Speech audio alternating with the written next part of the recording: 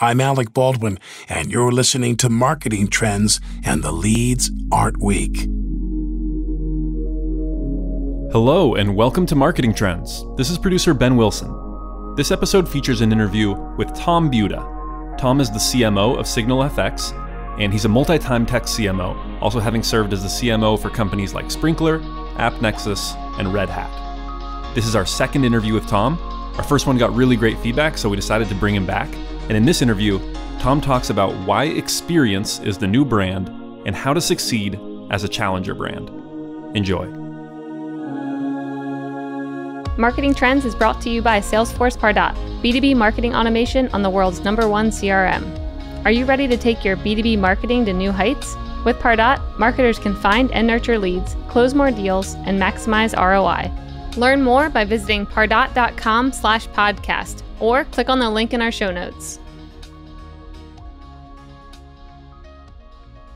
Welcome to Marketing Trends. I'm Ian Faison, Chief Content Officer here at Mission.org.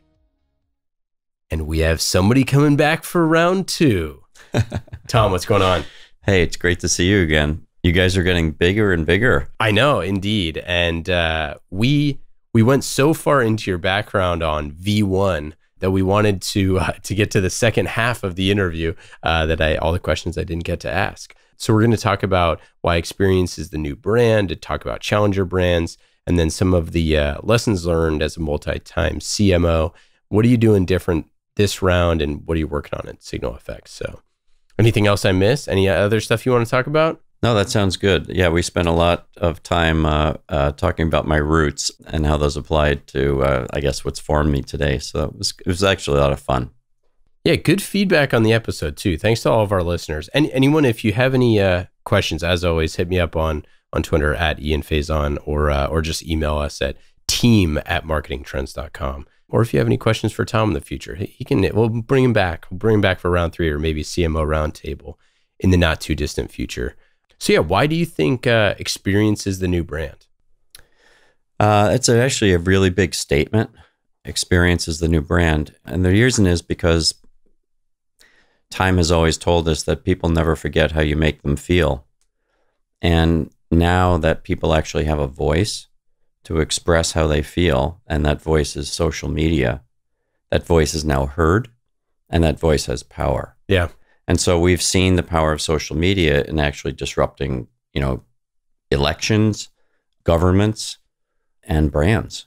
You don't want to be trending #1 on Twitter if your site is down and you're an e-commerce site.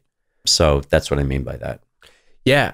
We just had Jay Bear on, and, the thing that he was most excited for going forward for the future marketing was CX. Like customer experience being the thing that you're most excited for. And it's interesting to think of it that way. It's not a technology. It's not something that, it's tech enabled now, and there's tons of people that are doing a great job of it. But, it's the best opportunity that I think marketers have right now to make a difference with their customers and know that their thoughts are being heard, to know that they're getting feedback in real time, to know that, that people care about them, that it's not just kind of a brand. And I think that younger generations definitely feel that way. Why do you think that this falls under marketing, or should it fall under marketing? It's actually the entire company. The entire company is really responsible for managing the experience that all of us have with a given brand. It's marketing's job to help manage the engagement that you have so that you're actually listening, right? First of all, you're reaching the people you need to be reaching. You're listening to what they're saying, and you're responding in a way that's personalized to them or individualized. So the worst is if you happen to call for help because you're having a problem with your bank or your credit card company, and you happen to be a longstanding customer, and they start asking you questions that they should already know the answer to, and you have to re-explain your entire scenario. That's extremely frustrating because the data is actually all there. They just need to access it and do something with it. This reminds me, and I forget the exact ad campaign. I think it was Domino's, where they had somebody tweeted at them, was like, "Why does your pizza taste like cardboard?" or something like that. And so they screenshotted the tweet and they're like, hey, we listened to you. Like our pizza tasted like cardboard. And so we went, back in the lab, had our chefs work on the new recipe, and came out with this new thing. And I think it's a really interesting idea of this. You can take the customer experience as, hey, it used to be bad, and now we changed, and now we have a different focus. You didn't necessarily, you could use that stuff before, but now you can show the actual person, and people do like put ads with those people in them. Like, hey, I'm the person who tweeted this sort of thing. I think that shows that they care.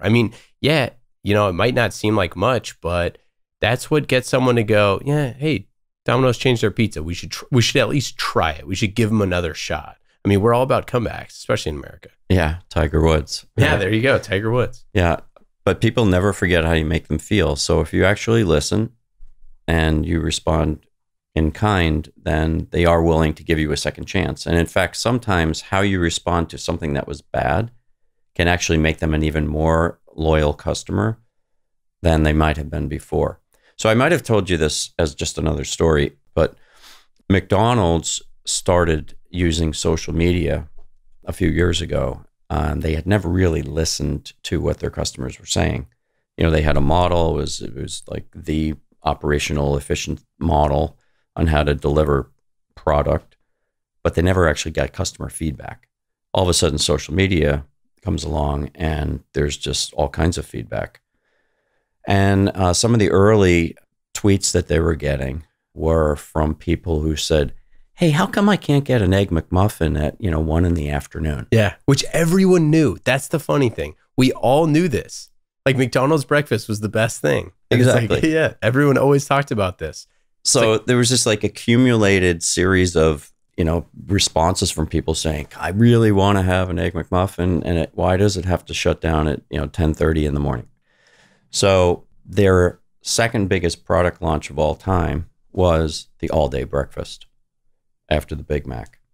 And the all-day breakfast was launched via social media, and they went and directly talked to, through social media, all the people that had ever communicated directly to them about wanting to have, an Egg McMuffin on another time besides the morning.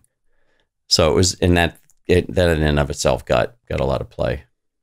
Yeah, I think that there is a huge opportunity for people to re-engage no matter how. Now Twitter is, I don't know, 10 years old. It's got to be at least 10 years old. Maybe, no, it's older than that. Anyways, you can go back. Like those tweets still exist. Like you can go back and add value to people and like, hey, remember when you said that thing in 2006?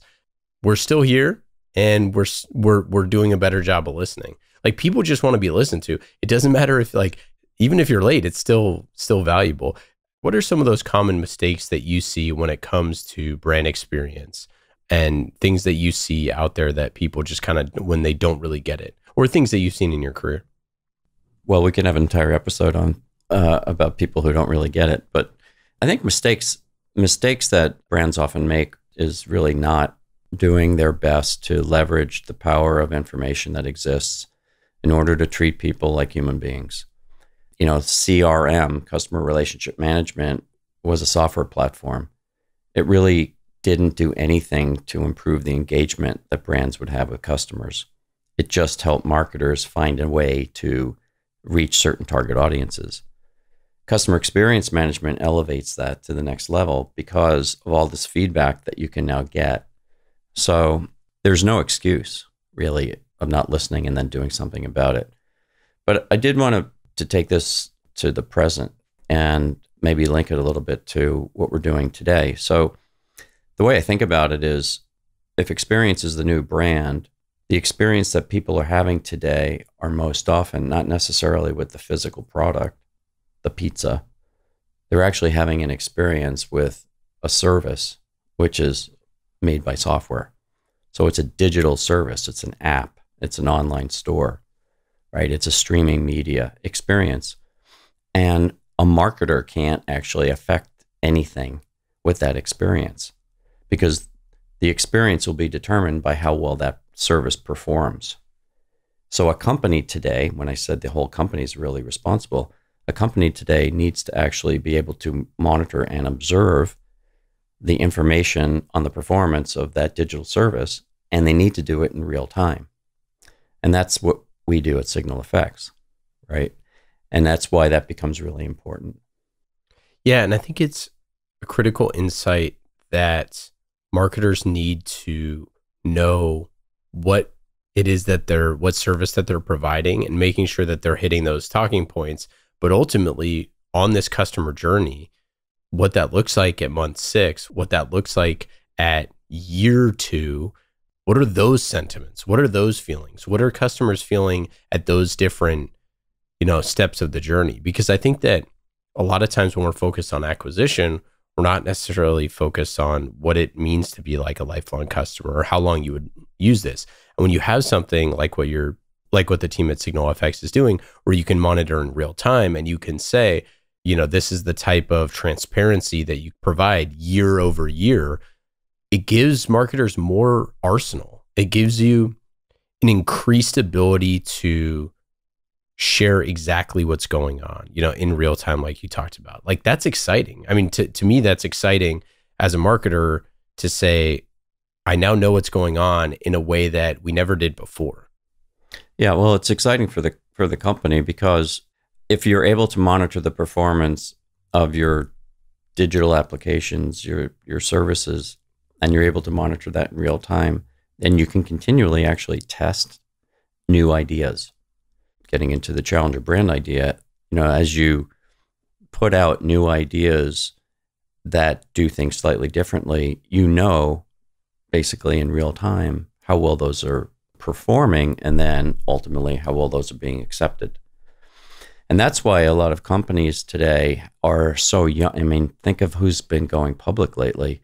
These companies haven't been around very long, right? But they started out as kind of cloud native companies, leveraging all of we heard from Rajesh, Raman, talking about really the power of monitoring and visibility and the extraordinary intricacies that are involved, but the power that comes with that. Yeah. And these companies are born with this possibility. And if you can harness and leverage that possibility, and then you also happen to have good disruptive ideas, you can disrupt categories. Let's get into the challenger brand stuff, because I think that it's an interesting point. I think it'll tie into a lot of this. What is a challenger brand, and why do you think that this is so important right now? Well, a challenger brand is typically, it's a younger upstart. It is a brand that is bringing about a new idea into a very established category. I might have mentioned that when I was at Red Hat, we were introducing this notion of, or at least leading the industry around this idea of open source technology, right? Which today is commonplace. At that time, that wasn't the case. At that time, all we knew was what was known as proprietary software, where companies clipped the code to their software, to their Microsoft Word or Microsoft PowerPoint, whatever it might be. They would hold that, and bugs would continue to occur, and customers would have their presentations and Word documents crash, right, time after time, until they introduced a bug fix a year and a half later. Well, open source allowed you to open up that code so that you can fix it as problems were occurring. And we were the ultimate, challenger brand. We were challenging an entire industry that it doesn't, have to be this way. And the brand itself was, challenging the leader of that industry, one of the most successful companies of all time, Microsoft. So the hallmark is you have a radical idea that nobody else really has. You're willing to take a stand and be committed to it. And you create this notion of a lighthouse identity. So you sort of put out this notion that you stand for something important, and you see if other people will respond to that. And just like a lighthouse, you'll wind up drawing people to it. And I might have mentioned earlier in a past discussion that when I took the job, they said that the good news is we have 2.5 million users. Yeah. And the bad news is we don't know any of their names, and they're not paying anything for our services. So I had to figure out how to harness that community of people so that they continued to believe in what we stood for, because they demonstrated they believed in it by virtue of downloading our code. But I wanted them to become much more advocates for it. As you kind of mentioned, and actually, Rajesh is in the room right now, sitting at the table, lurking in the background, listening to this, because we just recorded an episode for IT Visionaries that you were talking about how SignalFx is the first ones to do, this real-time cloud monitoring, which I think is so interesting because of this extremely complex thing that is kind of obvious when you say it of, hey, if you are running a ton of different applications and basically things are crashing and you don't know why, because the monitoring system that you're using is not working correctly. And this allows you to do that instead of 5 minutes of time, your website being down, it now could be, seconds of time. It's a very obvious thing, I think, to look at and say like, wow, that is exponentially valuable to a company that is, where 5 minutes of downtime means millions of dollars. How do you approach being a CMO at SignalFx differently than potentially other roles that you've had? The differences here are somewhat nuanced. So we're technically superior based on the architecture that Rajesh and team have built. That is something that no one else can do. And as a result, can't necessarily perform at the same level that we can.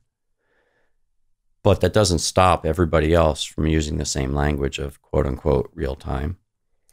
It doesn't stop everybody from saying that you can know more so you can do more faster. And so you have to actually get down into that next level to discover where there are differences. And oftentimes you don't discover that actually until you have a problem. And it's only then that you're now willing to then take another look and see, oh, maybe there's something better out there. So the challenge for me isn't necessarily saying, hang on, we've got this entirely new way. It's actually having to prove that as well, because everybody else is making the same claim. So we have to find innovative ways to make that story come to life in ways that people can actually touch. I love that, because that is very difficult. It's something we haven't really talked about on the podcast before, is this idea that your competitor is saying something that just isn't true. You know what I mean? Like that they can't really. Rajesh is nodding his head next to the table here, or at the table here.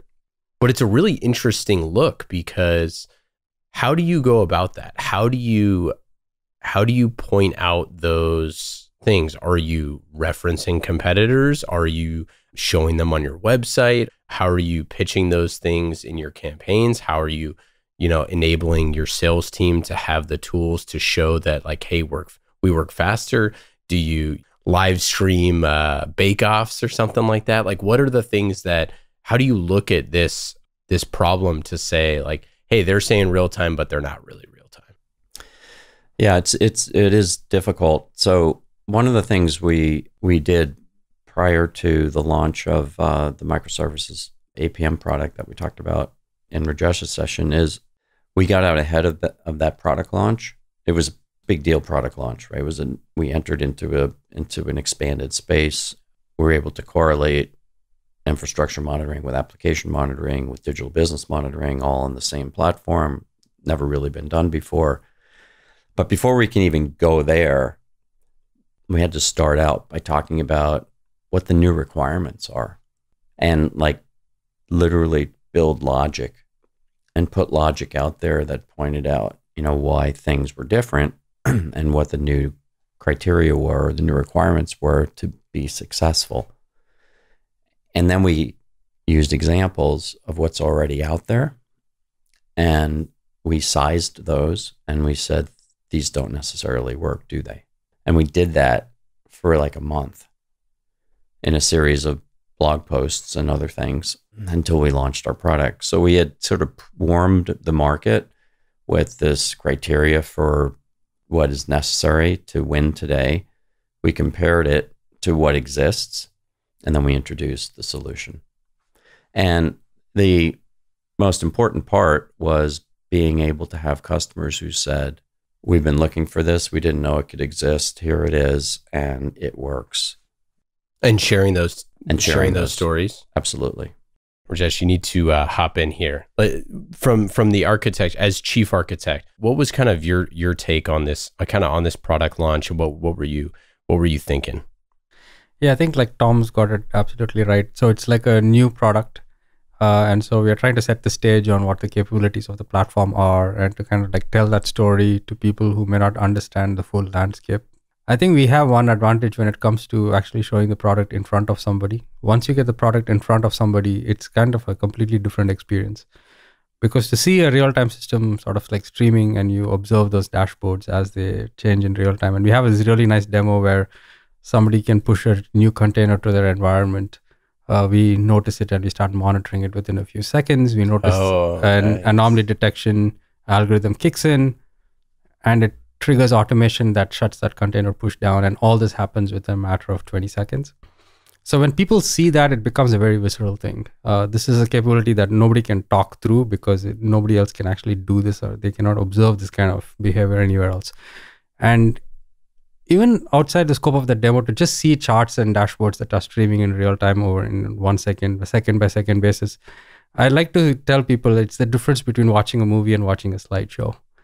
And so once you get that in front of a person and they see it, then the whole picture becomes very clear in their mind and the differentiation becomes obvious. So I think that's kind of like, we really like to get the product in front of people. And all of Tom's expertise is to get that journey as quick as possible. Yeah, that's pretty great. One of the best demos I've ever seen was this company. They're actually right down the road, Proterra, their CEO Ryan Popple, where he was showing me in real time how their buses, their fleet of buses, they're an electronic bus company in Utah, in I think Salt Lake City, how much they were saving in real time compared to diesel. And it was like, this is how much energy that we're saving. This is the actual cost savings to the city of Salt Lake City, and like pulled it up while we were sitting there. And you're looking at that type of capability. When you're looking at real-time monitoring and you're looking at something right then as the person, as the buyer, it is a completely different, like you said, it's the movie, not the slideshow. It's show, don't tell, right? I think all marketers want to show, not tell, but I think we tell a lot. We talk about product features a lot. We talk about in a lot of buzzwords. For something this complex, how do you think you like to be sold to when you're, potentially buying, as chief architect, I'm sure you buy a lot of stuff internally, and obviously your customers of yourselves. How do you want to be sold when it's something that complex? Well, I think the only solution is to meet the customer where they are. You have to understand the problem that they are facing, and you have to cast the product in terms of how it will solve their specific problem. Because you can create a problem that SignalFx might be facing, but they may not be able to relate to that problem because it's not the same scale, it's not the same scope. But if you can take a problem that they are actually facing and then you can show them how the product is going to fix that problem, that's how you relate to basically getting the customer over. And so you have to understand, what are their initiatives, what are their problems, and where are the challenges. So there has to be a little bit of that interviewing sort of phase going on, a little bit of background research that we have to do about that customer in order to convince them that we're going to solve that problem. If I can just add to that, from a marketing standpoint, what we call that is identifying those use cases. Yeah. So what are those common use cases that people have, and trying to get out ahead of that, because these ideas are often brought to life by virtue of having lots of conversations and lots of experiences with a small set of companies who are willing to test these ideas with you. Alpha, beta customers, right? And once we understand how we're solving their needs and the kinds of problems that they're having and their unique situations, you can then see if that can be aggregated to be, a smaller set of common ones. And then you could market to those. If you're experiencing X, Y, or Z, here are some new ways to think about things. I think it's such a clear advantage to have a live demo that's like that. that's that good and a product that's high quality.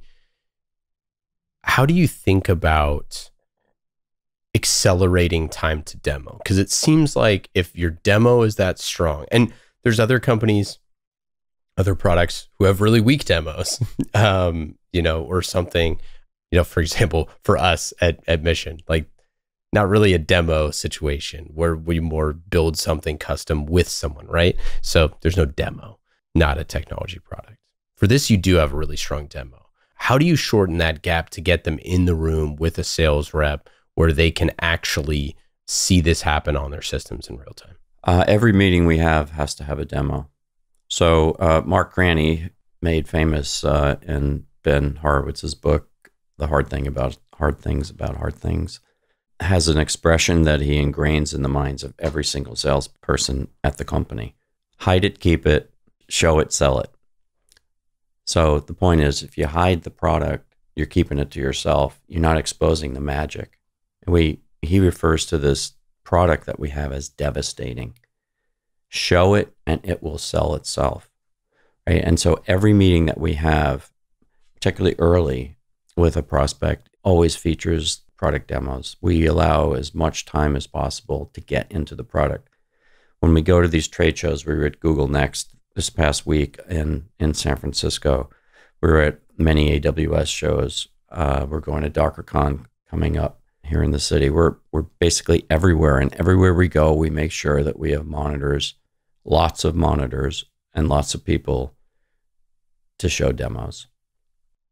That's really interesting. So your field force is at any of those events, you're going to have like oversaturate on as many people as you can possibly have on ground doing demos. That's right. Random people stepping in? You get random employees like, hey, or is it all sales? Or is that marketing? Well, no. It's just, we as marketers actually have to know how to do a demo. The product marketing team, especially the technical, marketing team. But no, we make sure that we take them seriously, and we do what Rajesh said earlier, was we have the conversation with them first, understand, what their problems are, or what their challenges are, so that we can customize the demo to have them experience it the way that they need to get the most value out of it. You've been a CMO multiple times, been around the block and done this a couple times, have a few lessons learned under your belt. How did you think about arraying your marketing team, and how does that fit into sales? How does it fit into, highly technical and, a product that ultimately has, a ton of patents, is industry leading? How did you array this marketing team that you have in the best way to sell and market the product? Well, I was fortunate in being able to literally handpick every single person that's on our team. Unlike other experiences where I've inherited a team and made a few adjustments here or there, I've really put the entire team together, much like Rajesh and Arjit and Karthik and others who started the company have done. We were talking about this on the way over. The culture of building a high-performing, high-integrity, collaborative organization isn't easy. And that was really, really important to me. So I focused on those characteristics in the people. But beyond that, I was coming in just after Mark Craney came in, because he brought me in. And Mark was responsible for really overhauling the entire go-to-market organization. And as someone with a enterprise sales background, the first place he started, was in sales. And so we were actually behind this extraordinary growth in our sales force. And so I had to quickly put in place resources that would enable us to feed the sales force. Yeah, right? absolutely. So we put in place some technical product marketers that were able to create some content that could support what the sales force needed to get in front of customers. And then we put in place a growth marketing team to help amplify that. And that's a huge pitfall. That's a common startup pitfall, is scale the sales team, don't scale marketing with it, because you're just not going to get enough lead gen. And it depends how you're arrayed. If you have a dedicated outbound team, if you have inside reps, obviously a lot of stuff goes into that, but that's a potential pitfall to not have that demand generation side of the business. Yeah. Well, I think one of the great things about SignalFx is we truly operate as an aligned organization. Like we spend half of our time with the product team and the engineers, spend the other half of the time with the sales force. And when we're not in those meetings, we're out with customers. We had a team today that were with our inside team and our commercial team calling down on all of the opportunities that we had created in the last few weeks that were still open, as it were, and trying to fine tune how we can support them in getting the most value out of those conversations and interactions.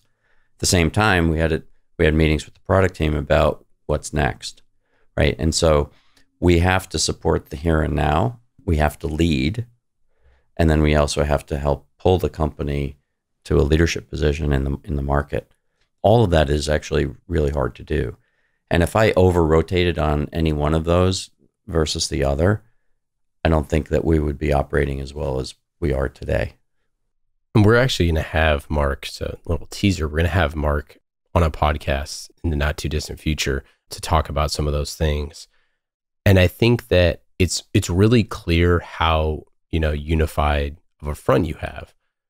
For the folks that are listening that don't necessarily have that might not necessarily be able to pick their team, that don't have such a lockstep with sales, marketing, product, what would be your advice to how that marketer could make a difference? I mean, I was asked this very question yesterday by the CEO of a company I'm an advisor to, and they want to hire a rock star, and they want that rock star to elevate that company and double their growth, or help support the doubling of their growth.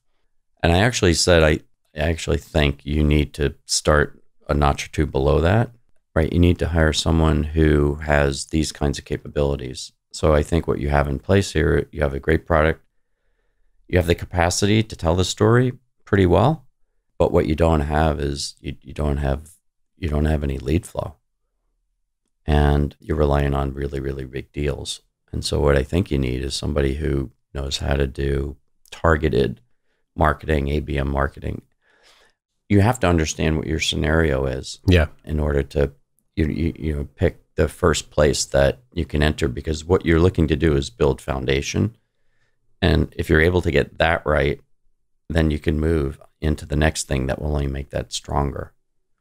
Was there a specific way that you wanted to look at lead generation, MQLs, SQLs, sales accepted, marketing accepted? How did you, and I'm sure you worked with Mark on this when you joined, but how do you look at that relationship and the movement, and whether it's, sharing the band or however you all do it?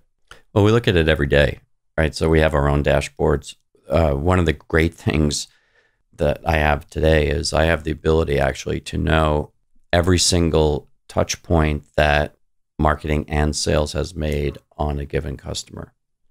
So we're able to identify the leads that marketing sourced that have resulted in a deal, or the touches that marketing has been a part of that has influenced a deal. And so I know for a fact that we have well over 90% of total influence on all of our revenue. Wow. And we have sourced directly a very significant portion of our pipeline. And so having that confidence in that data allows me to then look at all of the leading indicators that feed that. So whether it's the sharing of podcasts or like this, or blog posts or content, or form fills to get gated content, or website traffic, or attendance of our regularly scheduled demos or special webinars, or that kinds of thing. All of those sort of typical leading indicators I can look at and see how we can amp those to affect, what we're doing. I'm going to ask a loaded question. This is for both of you. I want both answers on this, because I think it's cool that we have you in the room. At a certain point, when you have a great product, you've obviously well past product market fit and all that sort of stuff, and you have things like that, and the close ratios are great and all this. At a certain point, is there kind of this sense in the company? It's like, well, of course, we just have a great product. It's like, of course, that many people are buying, or of course, once they find out about us from marketing. I don't know who wants to take it first, but I think there's a lot of marketers that listen that like might not have the best product, and then there's a lot of marketers that are like, hey, we have an awesome product. I just wish I could get this in front of more people. So I'm just banging on the table to get more budget because I know that we can influence a much higher revenue percentage or whatever. Well, so in engineering, at least, we feel that we have a long way to go. Oh, that's great. Yeah. So we've done something interesting so far, but definitely our sentiment is that, I don't know, at least for me personally, I think we've only done about 10% of what our vision is for this whole thing. And that vision continues to grow and expand, as the landscape changes. There's just a heck of a lot of stuff that I think we can and we should be doing. And sometimes it's just, it's almost a little frustrating for me because, we have certain amount of resources that we can bring to bear in terms of like the size of our team and, what are our immediate priorities. There's a lot of areas that I think we can and should be innovating on as well. But there's also stuff that you have to do to take care of our existing customers and, just general product upkeep and so on and so forth. And so, like there's always a mountain ahead of us to climb. And I think there's a lot of exciting work that I'm sure we will get to at some time. But in terms of actually saying, okay, of course it's the best product, like it's a good product, it can be a lot better. And I think we have a lot of really great ideas that we can bring to bear. So that's kind of like my take on it. I love that. Yeah, and that's also the kind of challenge that as a marketer we have. So you can go all the way out there. Don't sell the roadmap. Right. I mean, you can go way out there and paint a picture that is really exciting, but there's a big delta between where you are today and what you're talking about. Yeah. And frankly, with so much at stake, you can't afford to do that. You want to be able to paint a picture that you've been ahead, right? And you can continue to be ahead so that as people invest with you and march forward, that you're helping to guide them, but not in a way that's so far afield that you can't believe it. Well, and I think we touched on this a little bit in our first episode together, but you had this really kind of cool thing happen at a conference where I think it was CTO was talking about service mesh. Was that I forget, but you had a really, really successful like piece of thought leadership at a conference where it, like tons of people came, you oversold the number of people that were supposed to be in the room and all that sort of stuff. And I think it's this idea that we play with as marketers of like, what's the stuff that's happening right now? And what is, especially with a team like yours of brilliant people who have built a lot of really cool companies and been involved at a lot of really big companies that are working on stuff that's like way far out in the future, but also making sure that you're keeping, your customers and these prospects grounded in like what you're going to do for them today. That's right. So, I often describe our challenge as twofold, and you've more or less outlined it. One is we have to support the here and now, right? And we have to be providing the content and the engine to support the business today. We also have to help lead that business so that we're building a business for the future. At the same time, we have to be working with the likes of Rajesh and his team to understand where we're going, because you want to be able to live within the frame that you're setting up. If you continue to change too radically, then you look somewhat schizophrenic. But if you can create a positioning framework that allows you to actually continue to grow within that, that's a good place to be. Yeah, number one rule of sales is confusion equals no sale, right? So if you have, and sales and marketing, if you have confusing messaging, if you're all over the place, they're just going to be like, this all sounds great, but pass. And then they're not going to go to demo, which is where we need them to be. How do you kind of deal with some of that confusion? Well, that's all there is, right? There's confusion because things are new. There's confusion because people say different things about the same topic. You turn to the pundits, you turn to the analysts, and they have a point of view. it isn't necessarily prescient. And so you And continually... they're not buying. Yeah, Right. exactly. Yeah. There's always a place for someone who can make sense of things. I think our brand, from a brand voice standpoint, needs to be that, have that voice. If you think about the very derivation of the company name, signals, right? We distinguish those signals that really matter, the ones that are different, the ones that you need to pay attention to, where the signals are of where the trouble is. That's a clarifying, when amidst this massive amounts of data, amidst this massive amount of complexity, that's extraordinarily clarifying. We can't have like content, right? Or we can't have our presentations be so complex that people actually don't get what you mean. Yeah. We should be the ones that actually can speak more simply and more clearly to help people understand. It's a great point. Thanks so much, Tom. You're awesome.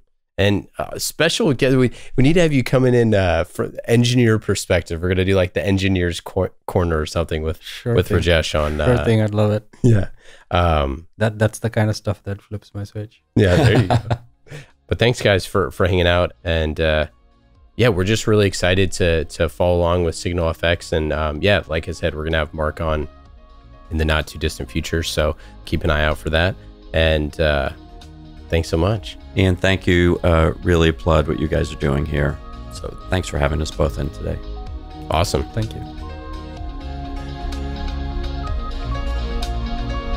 Thanks for listening to this episode of Marketing Trends.